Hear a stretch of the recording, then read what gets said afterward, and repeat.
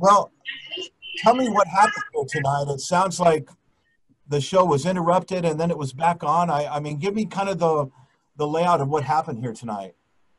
It's been chaos. The pageant was originally scheduled months ago and it had to be postponed because of COVID. And it was supposed to be held at a different hotel, and that hotel backed out. And the director, Jackie McKenna, found this beautiful Ahern Hotel, and she spoke to them in depth about it. And they said because they are a convention space, the mandate was they could have 50% of capacity, and the capacity is 1,600. So our little pageant with 250 people wouldn't be a problem. Yesterday during the interview, a worker showed up from licensing and asked to see the venue. I showed her around, and they showed up tonight, and they brought the police with them. And the sheriff's department said either you do not have the pageant, if the ladies still want to compete, they have to have nobody in the audience. So these wives and mothers who have worked so hard, their families couldn't even be in the audience to see all that hard work come to fruition. Right, right.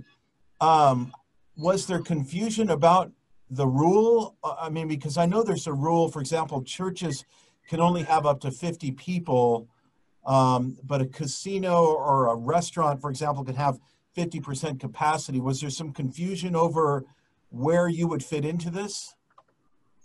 Yeah, because this was considered a convention meeting area, this hotel was under the impression, and they had checked it with their lawyers and everybody, that they could have up to 50% of capacity, which would be 800 people, as they had the other night for the evangelical Trump rally. So our smaller program should have been not a problem whatsoever. Their lawyers have been researching it tirelessly. The hotel, I think, did everything they were supposed to do. I honestly think this was a direct retaliation by the governor for what happened with the Trump rally the other day. And I think we were just, these ladies are the unfortunate victims of that. Wow. I mean, that would really be something.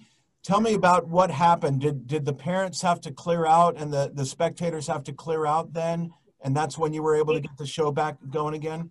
Yes, the staff here worked very hard to get the people out. We were threatened with being arrested if the guests did not leave.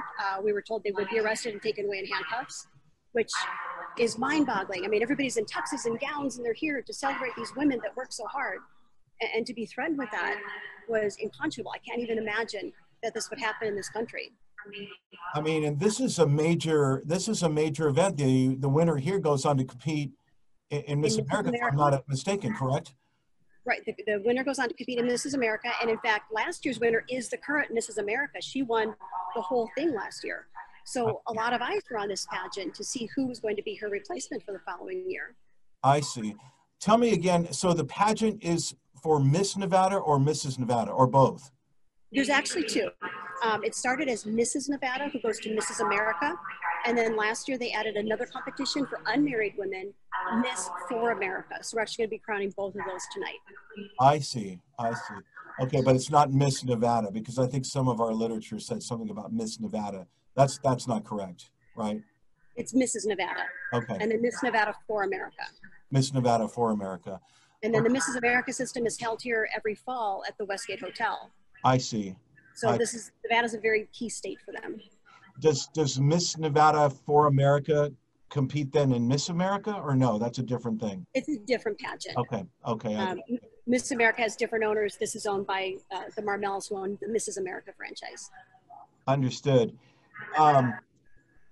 What was the reaction from those who had to leave? I imagine it was disappointment. Disappointment is such an understatement. They have walked side by side with these women on their journey. They've been without their moms, as their moms are out doing community service every weekend. The husbands have been there tirelessly helping them and prepping them and paying the bills when the bills come in for these expensive gowns that they've purchased. Yeah.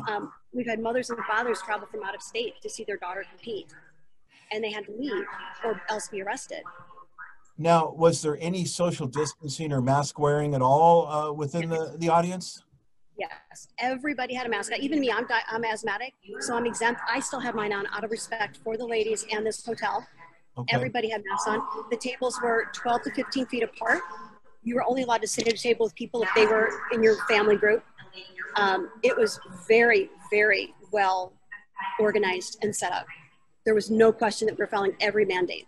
And the officers who showed up, how did they treat people? Were they forceful about it? I mean, were they adamant about it, or how was it the message relayed that people would have to leave?